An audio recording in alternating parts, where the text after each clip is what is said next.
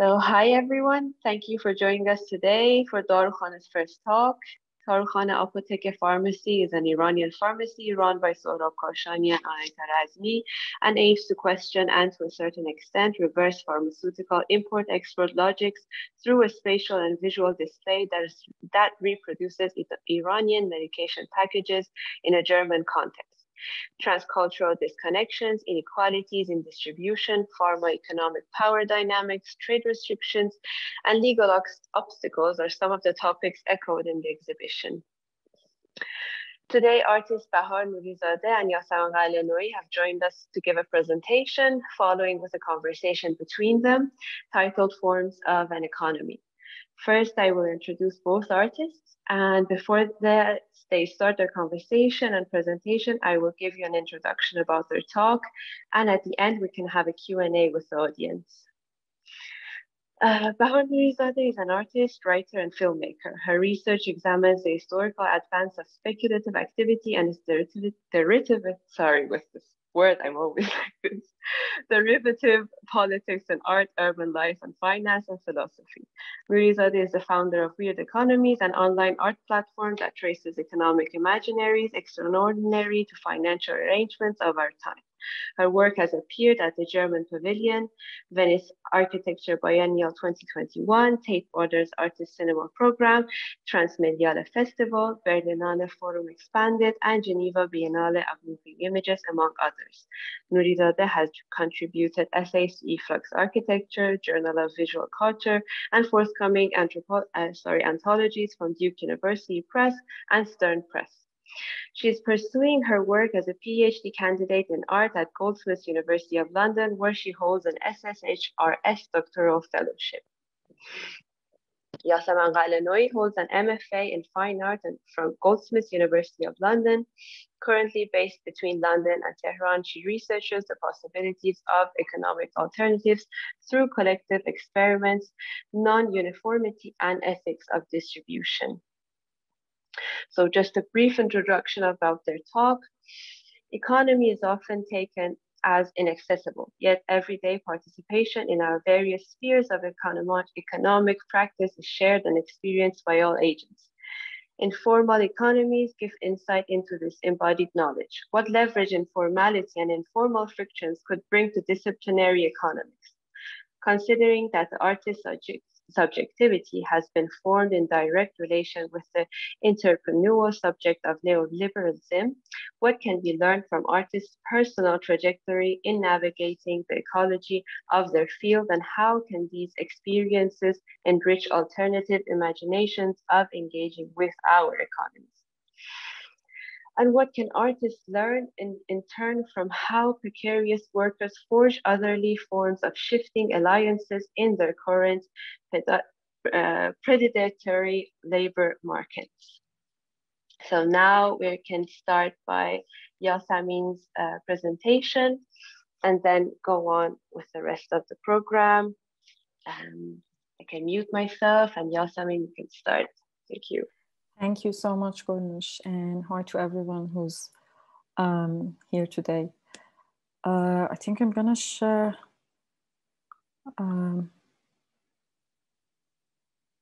just something. And if you give me like a few seconds. Yes, that's fine. Okay, so sorry, I'm having some issues with this document here. Cool. So reflecting on the title, the first thing that came to my mind was basically, what is an economy? And I know that this is itself a very vague and encompassing question, but I think our relation to the economy is of some sort of an abstract understanding. Commonly, we perceive it as having power over us, or as a natural force or a mystical one, having inaccessible and vague structures that can't be easily questioned or redefined in a more accessible form and with an easier language. As many have pointed out, it's become the area of expertise created by the few, also gate-kept and accessed by those, while in reality, it has a very specific history of where it comes from and how it is developed to what it is now. Yet the fact is that we all participate in the economy from different positions and in different ways. We have our own experiences of it. In a way, I think like we could say that economic knowledge is embodied, whether we want to consciously acknowledge it or not.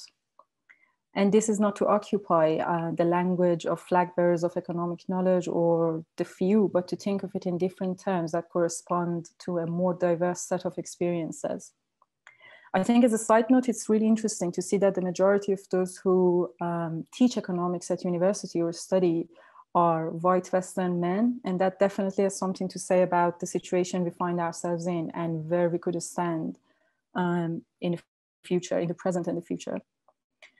So thinking about Iran, economic theory is even vaguer than the West. It's only recently that I see and hear in public media, news channels, that they reference neoliberal economists or reiterate liberal economic theories and arguments, which didn't seem to be the protocol before. Like using the metaphors that economy as a cake or deregulation, the discourse of globalization, market competition, etc., like encouraging people to give in to neoliberal ideas. That wasn't necessarily the case before in Iran. On the other hand, we have all those skeptical and critical of the language, even asking if neoliberal is something that we could call our economy. But putting that aside, I think the issue is that this well-rehearsed language and theorization doesn't necessarily give access to those who are the outcasts in our economies. For instance, those who work in the informal sector, or those who lack the leverage that international economic institutions claim to be provided for by them, by the market operations, or better be said, the predatory and hostile market relations and realities. I've personally become more focused on informal economies, doing research in the south of Iran from 2 years ago. But also this was informed by my experience and understanding of the situation we have to deal with in contemporary art and as an art worker. I think it's interesting how informal economies are usually seen as anti-modern anomalies that are problems to formal markets and need to be solved by formalization or technocratic solutions and policies. Yet informal labor is done by greater numbers than even 2/3 of workers in the global south. And that's only the data by formal censuses. Obviously, there are much more people engaged in informal economies that is either like invisible to canonical viewpoints or that they simply meant to be unseen because of the essence of that informal labor, sometimes being illegal. And the thing is that the vastness of informal labor includes reproductive labor, care labor, the labor of workers in the global south, and also the labor that has been offshore to global south from the global north. So I think like we can say, contrary to how modernization views informal markets as something that needs to be eradicated or solved or corrected, these markets are societal constructs that operate in circulation and reciprocity with formal markets. In a way, it could even be said that informal economies are byproducts of projected modern economics, and I guess its failures when applied to different contexts, let's say the global south. So formalization and technocratic solutions imposed by international economic institutions like IMF and WTO, to name a few, fall short in considering the context and also interdependencies of these markets. I try to ask, what do we even mean by formalization? What does that imply for those active in informal markets? This all becomes more interesting considering how informal markets actually benefit states because they lower the cost of states in providing social safety nets, not the other way around. And again, with reference to Iran, we've seen that on multiple occasions, the Ministry of Labor has asked startups or private bodies to work on social issues and come up with solutions for them. Simply retreating from core state responsibilities. But the thing is that for increasing numbers of urban and rural workers, informal work is the only possible mode of economic participation, either due to their labor not being considered formal work by, obviously, the tyranny of wage labor and rigid definitions of value, as is the case with reproductive labor and care labor that was actually proven to us during the pandemic, or the unavailability of formalized opportunities, even if they want to pursue formal employment. For instance, again, in Iran, we already host a high number of informal workers, showed by a recent census as being 1% of Tehran's population living in informal residences on the margins of the city. Which again, I think it's not necessarily this official census and data, it's not necessarily the correct number, because many of those informal residences are not even accounted for. Also, other research shows that 2/3 of the income of Iranians is sourced through non-occupational activities, which also tells us something about the fact that many of those even active in formal sector participate in informal economies and markets as they have to, just because like they couldn't meet ends meet with like formal employment. So in general, the exploitative and extractive structures of neoliberalism, formalization, and development are carried out through the technocratic policies laid down by international or supranational institutions. So formalization, just for the sake of it, and making an economic correction, which we could ask what is a correction and who decides how that would be applied to, could be a violent process towards those marginalized and contribute to their further precarity. Top-down attempts also reinforces bureaucratization and privatization of asset ownership. And this has been the case with modernization or even imperialism when they were applied to different contexts. So this was a very brief intro into what is a very complicated and multifold issue that goes beyond my expertise for sure. Because what we call informal economies are not of a singular identity. But I just want to focus on the potential and power that resides and exists in informal economies, instead of saying they are bound to failure or that they could only be eliminated to make progress. In this sense, the frictions they cause to instantaneous transactions, an identifier of the era of financialization, is something to think about. It is usually the case that instead of necessarily occupying rigid positions or predictable ones, as is the case with, let's say, formal unions, those active in informal economies form shifting alliances and even methods converging at times of threat, activating their leverage and adapting to their surroundings without being bound to their fellows or set agendas. In a way, whereas potentials and protection exist in unions and syndicates to safeguard formal workers' rights, which is great, in informal economies that leverage doesn't exist. Instead, other temporary forms of alliances, actions, and assurances, like mutual trust, is in play. And these traits come out where common interests are targeted. So it's not like they always enchant one union or like a single identity.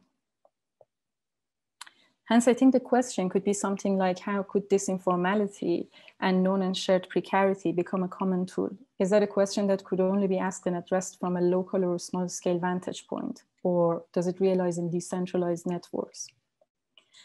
Going back to the arts sector and connecting this to the arts, for me is that there are similarities between informal workers and art workers, freelancers, and those working in the gig economy. Precarity is something that artists usually experience, sometimes even pushing them to quit art altogether.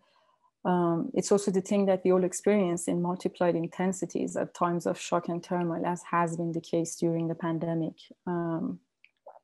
Most art workers around me, and including me, are underpaid, are struggling to survive or even finance their work just through their art practice, and have a hard time believing the future of it could be any different, especially now that I think the important thing is that now that even the horizon with universities and academia is somewhat unreliable. Perhaps like degrees would have helped the whole credit economy of the arts, help someone in the credit economy of the arts before, but that's also shifting, in my opinion. And that would be something that we could even discuss later in this conversation. In my case, coming from doing the MFA and like thinking about the skill sets that it gave me, but also what it took from me. And in relation to that, I think this is something that we all experience, but we experience it as personal and individual problems, especially for those of us coming from underprivileged backgrounds, migrants, people with disabilities, neurodivergence, to name a few. Yet they are definitely systemic and hence should be addressed and changed as so. So in the arts, we have always had questions about unions, what they look like and how they operate, how they could help us, or funding structures, because as they are right now, they're quite insufficient and inaccessible anyway. But I think what I'm sort of like questioning is that, is there anything we could learn from informal economies and marginalized laborers in the global south, let's say, and the way they operate that is not necessarily a union? Mostly for me, it's to note the floating positions and alliances that gave certain unpredictability and maybe a better hand to play with to inform us. The positive side to it, not just to be like a pessimist, is that there are people, collectives, grassroots that even though operating on a small scale are taking the job and addressing these issues, pushing for a different art ecology. In that sense, they understand the art ecology not as something that needs to be left aside altogether, but as something that needs to transition to just futures marked by equal distribution of resources and access points, obviously. And I think that on that note, I'll pass to Bahar and her experience with this, also the work that they're doing, that she would share with you further. Thank you. Thanks, Yasamin. That was great. So I'm gonna share some just like images on the side. And so I wanna kind of go through a sort of personal trajectory of how my interest as an artist with economics and finance began. I can trace it back to 2016 when I just finished a fellowship at Ashkal Alwan in Beirut, and I was going through some institutional problems with around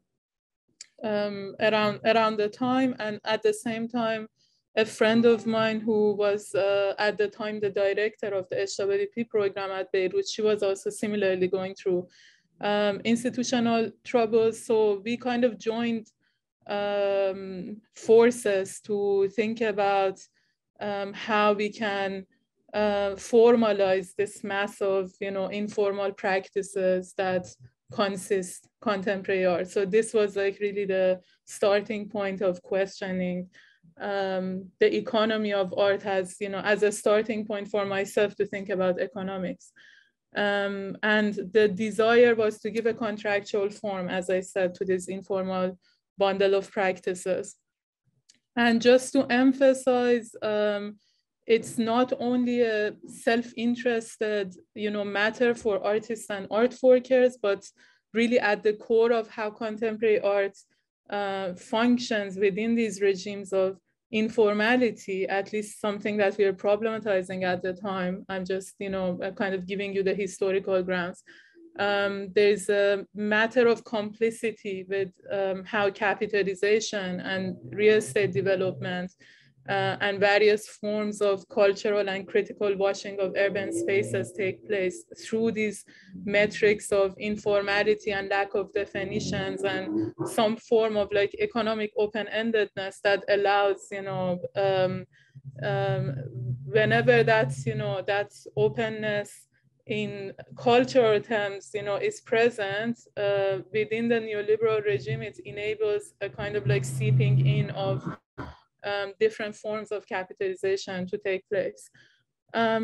So as any demand for a contractual relationship would entail, the question really was how to engineer social solidarity with artists in a precarious environment, so that they can use the powers given by their collective formation to resist capital appropriation of their work.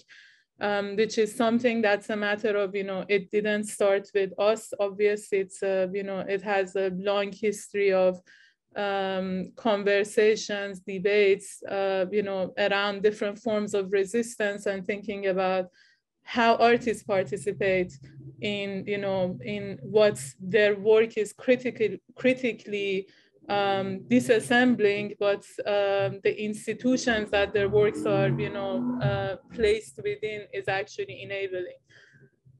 So, and like I said, there are forms of, histories of unionizing activism in various artistic hubs, but our diagnosis was resting on our diagnosis of what constitutes the concept of contemporary art as a different paradigm from, from the art regimes that preceded it, for example, modern art, is directly linked with why, these forms of unionizing activism might not be, as, let's say, enabling or possible at this time, let's say.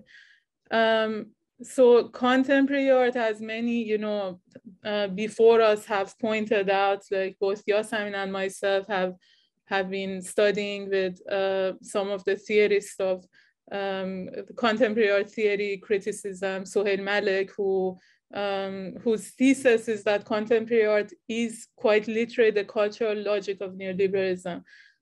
So it kind of reflects and mirrors what the neoliberal economy is doing within its market. So it's it manifests that market ideology within culture.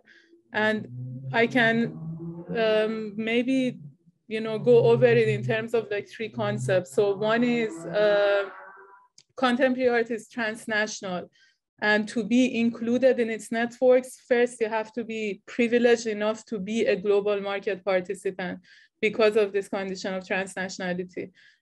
So there is, and on each of these terms, basically, there is a kind of like counterpoint of like how it appears as otherwise. So contemporary art appears as open and appears as, accessible, as, anything goes, any location matters. But when you think about it in terms of its economic formation, you actually need points of access to it, which are granted, as Yasamin mentioned, through gatekeeping institutions, through visas, citizenship status, very astronomically expensive MFA programs, etc., etc. So it's actually, what it appears on the surface doesn't match the underlying foundation. The second point is the art subject at this point has replaced the art object. And I'm using this phrase from Lane Relia's The Everyday Artwork, this replacement of the art subject that comes to replace the art object. And what it means is that the experience that contemporary art offers its audience actually demands traveling bodies in spaces, which is also very ecologically costly, as we know at this point. And these bodies who can, it includes these bodies who can travel through these spaces of the biennial, the fair, and it actually necessitates this like performativity of, the art actors who move around the globe, even more than the art object that moves around the globe.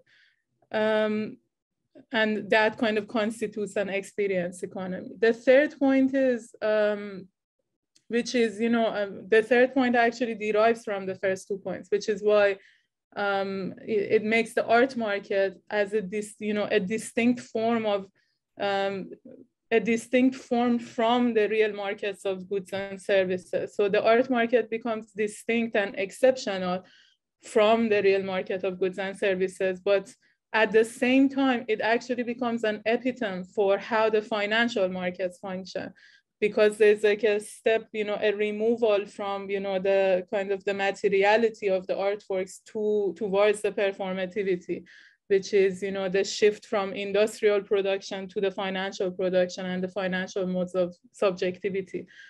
And to say it in other words, it's a paradox that, art is absolutely invaluable, but it is priced. This is kind of, the exceptionality of its market, that the art market is a place where items or, like artworks that technically are invaluable, they are priced. And the price is the other name for when the institutional credit and cultural capital that's attached to the artwork is turned liquid and is turned into numbers and information. And this institutional credit, who's the artist's friends and bodies in the art world, it's quite literally the network of friendships and associations that we call the prestige economy. And, you know, this is what kind of constitutes the moral economy of contemporary arts. There are factors in it that clearly are not about, you know, a kind of like old school understanding of the real market and the real value, or what's the use value of an item. So I'm kind of going over this section for a while, and I want to jump into other works, just to say that these questions that we were trying to raise with the, you know, with the art protocol with Ghalia Saadawi, my colleague, it stayed at the level of a research project and didn't, it kind of like just provokes like other questions that I carried through my practice in the future. And two spaces that it manifested, that it carried, you know, that those projects like came out of. One was block building leverage over creative capitalism, which is another collective project, currently slightly dormant, I have to say, admittedly, but it was pursuing like some interesting concepts that for me came out of the, you know, the protocol project. And what we were trying to do with Block, with 5 other friends and colleagues coming out of the Summer Academy Paul Klee, that was run by Tirdad Zolqadr at the time, which he kind of like formulated a very interesting residency setup, where instead of having this in and out relationship with the institution and with Bern, he proposed to have 2 continuous years and bring back the fellows to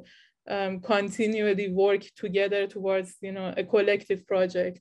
And that meant a lot towards like what came out of like these 2 years of like back and forth participation.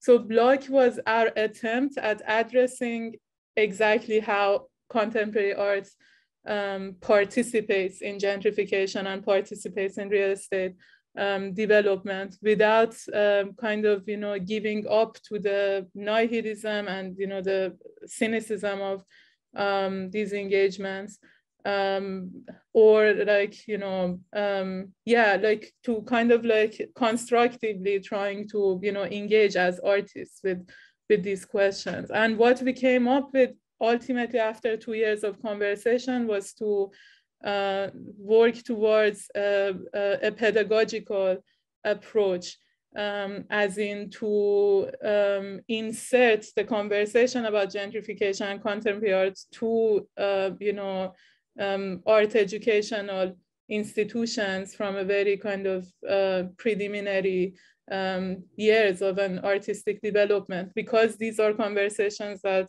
young artists are not exposed to until it's too late, as, you know, we were thinking we were kind of like becoming symptoms of that ourselves as, you know, millennials of the art world.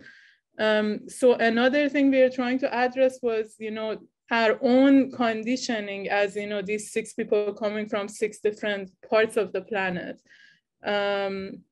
and finding ways of working together despite the, you know, the precarity, despite the like all the problems that we've addressed with, you know, creative industries and, you know, gig industries, how building like sustainable relationships becomes like quite impossible. So what we tried to do was come up with a modular format. So basically a modular format where each of us would, you know, take on a module or a course, and then we would, you know, bring it to an educational institution in a specific location in a way to participate with people on the ground who have been working on these topics, and build a conversation and a collaborative environment, and include the students, and ultimately allow the students to also offer their modules. So it would become a kind of a, you know, let's say, manual blockchain, modular blockchain that would grow without us kind of like keeping a control over it ultimately. But even that required too much labor, which is why like the project stayed dormant.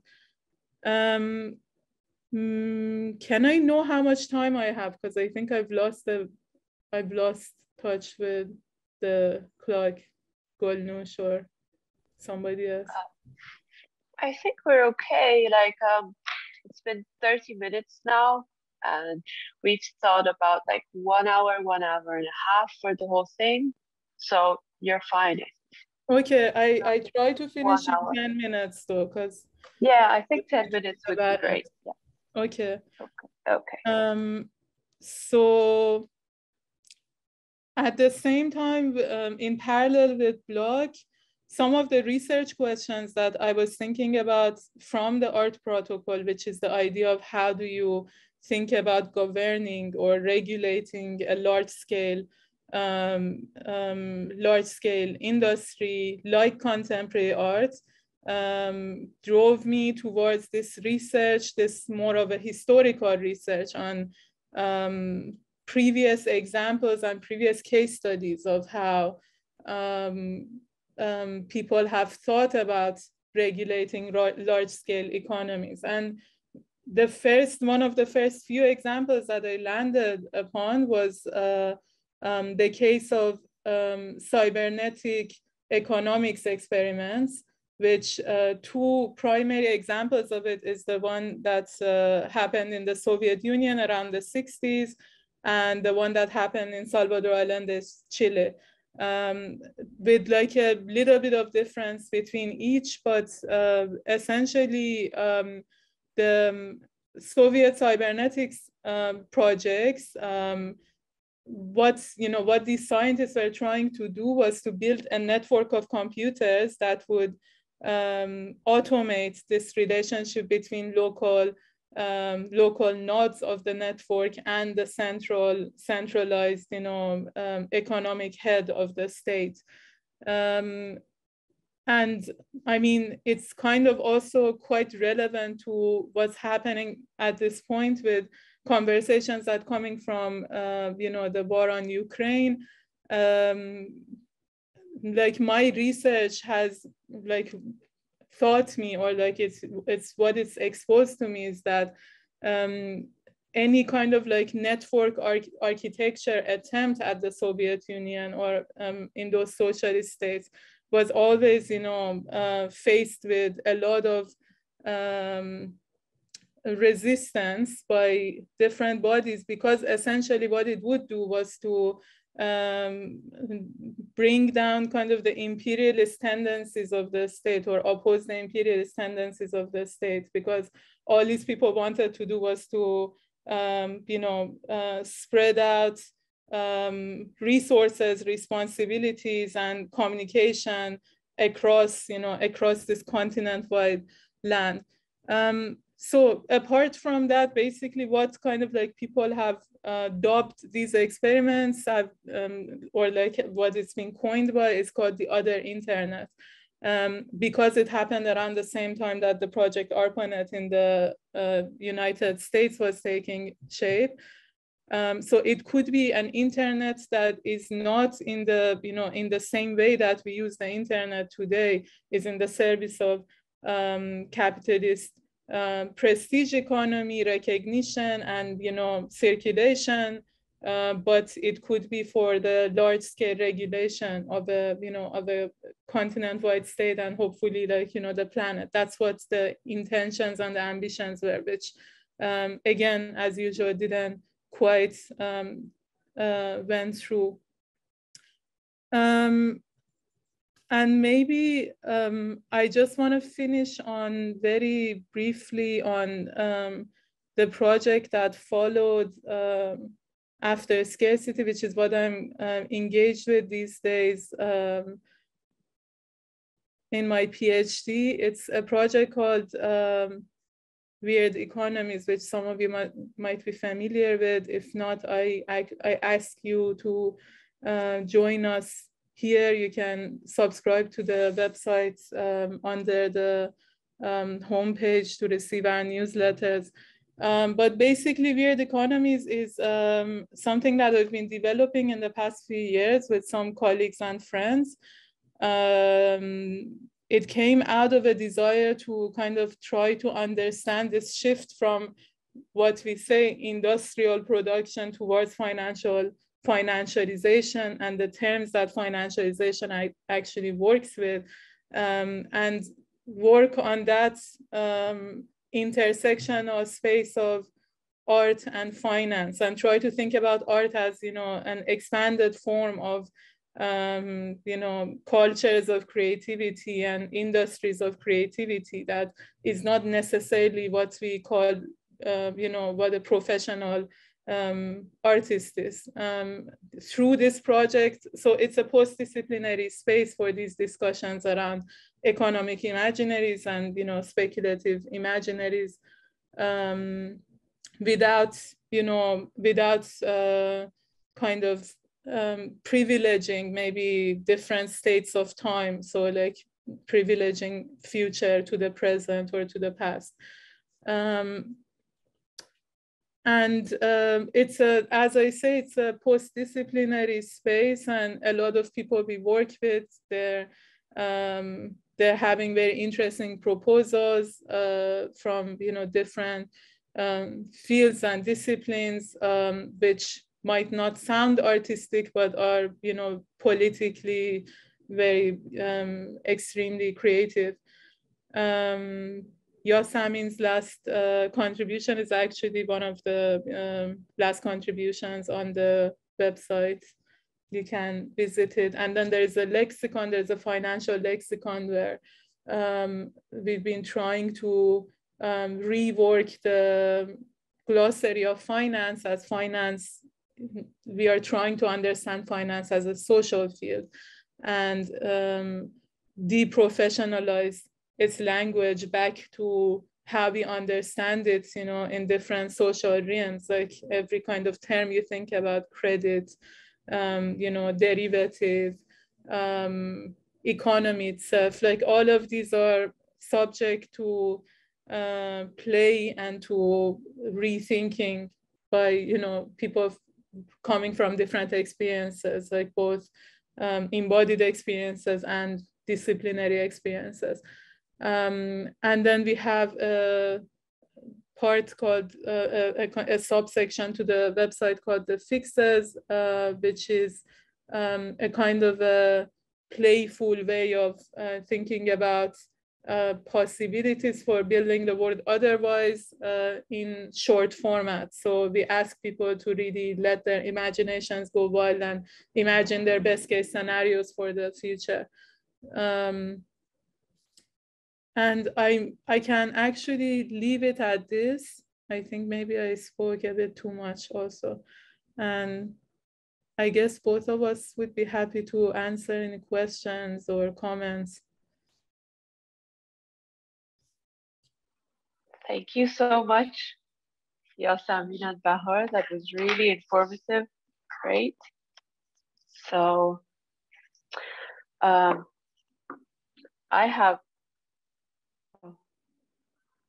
sorry, my battery is a bit weird today. Sorry.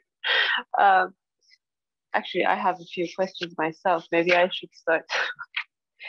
But I was just thinking, when you guys talked about, you know, these kind of weird economies, like other regulations that you're thinking about, like creativity, all these different like subjects that you touched upon within like the platforms that you have, like weird economies, where your writings and research and everything is within your practice and what you present as artists, or maybe somehow a bit curators in a way. Or correct me if I'm not saying it correctly. Do you have also any kind of like practical solutions, even when you talked about like when it's not too late, you know, to go into the right path and have a more educational view to this? your everyday life or your professional life? Do you have practical solutions for avoiding the current imposed economic system in a way in the art world? Because if we also think about one factor is that at one point you said that's the paradox between the invaluable and price, and this art market is there, but we also have this market of knowledge in a way. And I feel sometimes that we are also stuck in that market of knowledge in a way. And that is coined by, I think, Isabel Grau, if I'm mistaken. So yeah, just a bit like practically even thinking about this. What are your views? I'm just curious to know. Yasamin, do you want to go first? If you don't want to go first, I guess. That is really a hard question. I mean, I think like there are different ways to answer to it. Like for me, is the first thing is just me as an art worker. How do I like survive? How do I finance myself? Which I still don't have a reliable like answer to it, because I'm still struggling. It's like aiming to get funds, getting paid in very, very small amounts, just putting them like together to make something out of it, I guess. But also like personally, I think like one of the things that I'm doing is to be engaged with those institutions that are trying to do something else, like advocating. I work part-time with one. So that's something that I think could be, could make changes. Then the other thing that's more important for me, I'm one of those people who is always thinking of like quitting art altogether, be it for like sports or doing something at least actually about like politics or economics, but not like somewhere in between. But like at the end of the day, I'm like, okay, no, it makes sense. It has something for me to be here. But then given that, for me, it's mostly like these projects need to have an outcome, or maybe some sort of like connection to projects on the ground. And that's what I've been doing in the south of Iran, specifically in a project that I've been doing in Hormuz Island. And it's like a long-term project. As Bahar said, these are not the things that you could be sort of like finished with in 6 months and then get to another location, another island, another rural area. So I think that would also like come out with time. And it's interesting because I think like time is also in a way a gift or something that we are investing and spending with these art projects. And yeah, that's kind of also like important to think about how we relate to time, or how we can make more time in a way, or how we can dedicate more time. But yeah, Bahar, what do you think? No, I really agree. And I'm trying to put my thoughts together and like not being vague, but I'm thinking like just maybe something to clarify actually through my personal trajectory. I think maybe earlier on with the art protocol and, you know, blog, there's this kind of consideration of how do you reformulate this professional space of like, you know, working within art institutions. And people who want to engage with that, they're primarily coming from the idea of like there is something to, you know, instrumentalize with the you know, art institutions, rather than thinking that it's essentially, you know, a political space. It's more like it has a bunch of resources that if you actually want to put to use for social political practices and social political causes, like you can, you know, you can become that infiltrating agent to take it over. I mean, I still find that position interesting in a way, if someone like, you know, engages with it in an interesting way. Like, you know, one of the controversial figures in this realm is Renzo Martens, for example, a Dutch artist who's been working on this plantation in Congo for, you know, the past 12, 15 years. And he's very controversial because, you know, he's usually seen as the white savior kind of subject, but I really think he has a very interesting angle on, like Yasamin mentioned, you know, the longevity and the long-term engagement with the location, and the fact that he managed to, he and the plantation workers together, they managed to take back the land, like a piece of the land that the plantation workers were trying to take back. And he did it through like this kind of infiltrating arts, acting out his like art subjectivity to infiltrate art institutions to return, or reverse the economic cycle back to the plantation.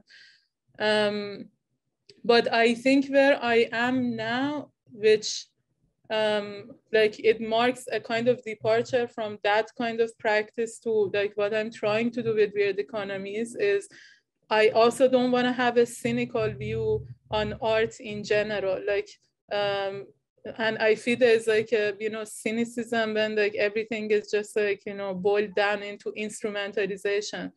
And I really want to understand, where is that philosophically, what's that space of, aesthetics, indeterminacy that finance and art both occupy, which is, an anticipatory, speculative, like,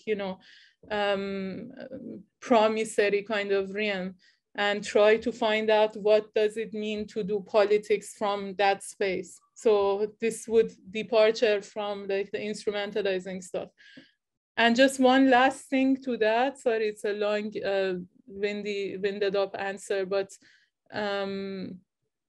I think, again, like weird economies becomes, we've talked about this with Yasamin before the talk, for me, it's also a way of departuring that idea of like, the professional art world is the only place where we can function. Like it's actually trying to step outside the art world in a real way, engage with people outside of it, and people who have been doing years and years of like thinking through how to have different collective practices, how to have like communal practices, which the art world is really, there's a real poverty of like thinking about these questions within our professional field. And every time people try to address it, it's like inventing the wheel from scratch. So it's an effort to also step outside and like, just take take some fresh air from what's not like fully institutionalized. I might add something, like I totally agree with both of you, with Bahar saying about like cynicism and instrumentalization, and like Golnoosh, you mentioned being stuck in the market of knowledge, like knowledge market, which is actually a thing, I guess. And sometimes I feel like we're so like captured in these relations that we sort of like stop taking pleasure in art, because I usually like go back to 10 years ago where I decided to do like an art major. And I think for me at that time, it was related to emancipation, like revolution, these ideas. But then, especially as soon as I did the MFA, I was like, no, this is a market, sort of like a neoliberal market competition more than anything. And I've been reflecting on this last year. And I think like, I'm just recently like finding my place to have that pleasure, but not really get trapped into those, I guess, like relations, which are really toxic at the same time.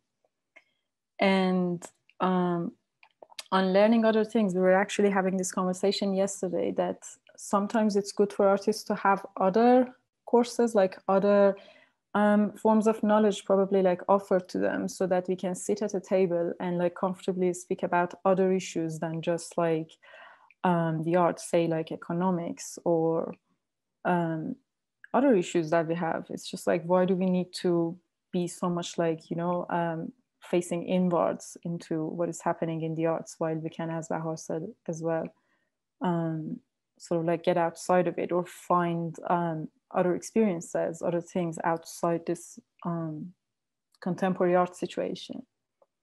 So yeah, that's just that to add. Yeah, thank you.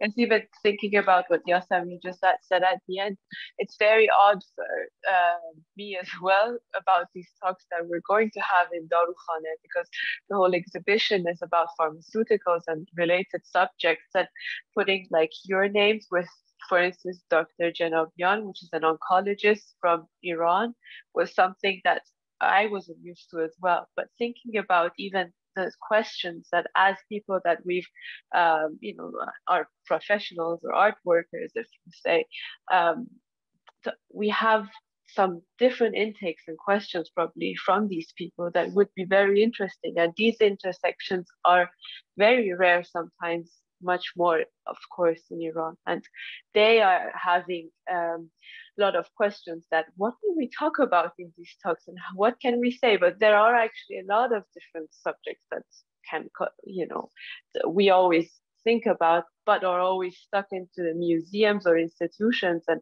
only the people who are in the art institutions come and see. But what it's actually, you would talk to each other, everything I think we could change from this, display of curatorial projects to actualizing and talking and just chatting a bit even about different works, and the whole economy and, the world's the same. So we have a lot of common ideas. So I won't talk too much, just asking others if you want to ask any questions that you're online now with us.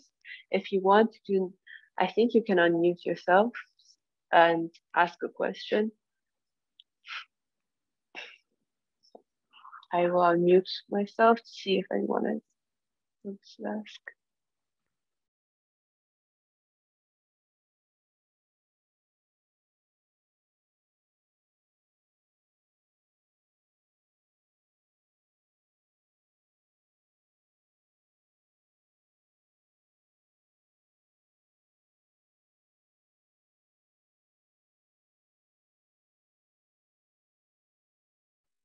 Okay, I don't think they have any questions. Let's hope we weren't like too vague for people not to have any questions. Yeah. But actually, just if we're just stopping at this point, I want to just point out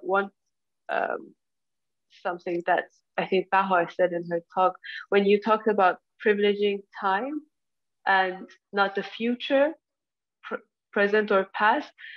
That was a point that maybe you could talk about a little bit, and if Yasamin also has any kind of idea about that. It was very interesting, and you guys also talked about long-term projects, thinking about time, and even narratives from the past to the present.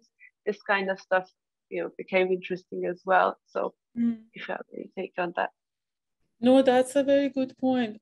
So I mean, a very kind of honest answer is, for me, weird economies, the concept of the weird came as a response or trying to kind of pose a critique at science fiction, which usually my work has been framed by. And I mean, there are many forms of science fiction, so it's not like science fiction with capital S, capital F. But primarily what I felt like, is this like new kind of turn and tendency towards like science fictional practices in the art. There's usually like two trends coming out of it. One of it is more of a, let's say, like escapist, like future oriented, desire that's kind of like out of touch with, the present and the past. Or, I mean, this is a bit more complicated, or it's usually, when it becomes about a matter of like science fictioning different geographies and like more global southern like geographies.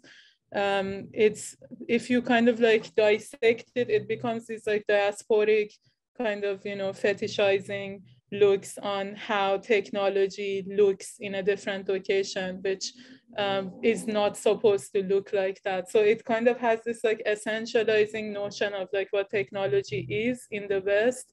And like it's natural to the location of like, the Western cities, but when you put it like in the, within a desert landscape, it brings up this like ironic kind of effect. That's usually what, these works play by. And of course, this has nothing to do with, for example, Afrofuturism or like more kind of like serious forms of like how futurism has been, taken over by the Black culture and different kind of politicized cultures, which is a way of taking over your own future and taking over the narrative of your future. So I kind of try to bring in the concept of the weird as something that makes this radical break with, you know, the time linearity of like most sci-fis and how sci-fi is usually taken by the art world. So it's like, you know, trying to destabilize the place of the future and try to think about these contingent histories, contingent presence, invisible presence, invisible past, like all these different forms of, you know, realities that are not, you know, existent in our everyday, you know, let's say normalized normative imaginaries, for me at least, you know, being placed in like Western institutions. Maybe Yasamin also has something to say to that. And not much, I think, like you put it really well. But if I want to add something, it's just that I'm like speaking about informal economies and where I'm actually like focused on these days. I'm really interested in the frictions that we can cause to time, also like the nonlinearity, but also frictions that these informalities, anomalies, that's what remains outside financialization or modern institutions, probably what is there as like this central figure. It exists in art as well, but like outside art. I'm like interested in the idea of friction and how, how that's imposed and how we sort of like make changes, but through smaller steps and those, very, very small actions. Great, thank you. Thank you so much. So I think we're good with our time. So others, the participants, I don't think anyone has any questions, and it was a really informative and interesting topic you guys talked about, and the conversations were really good. Thank you so much for joining us. This was very nice. Thank you so much, Golnoosh, for hosting. Thank you. Thanks and thank you for Thank you for the participants as well. Joining us. Yeah. And just letting you know, on the 1st of April, we're also having a talk with Arjun Durai. If you want to join as well, we would be glad. Thank you again, Bahar and Yasamin. Thank you so much. Thank you so much, everyone. Thank you. Take care. Bye. Thank you. Bye. Take care then. Bye-bye. Bye. Bye.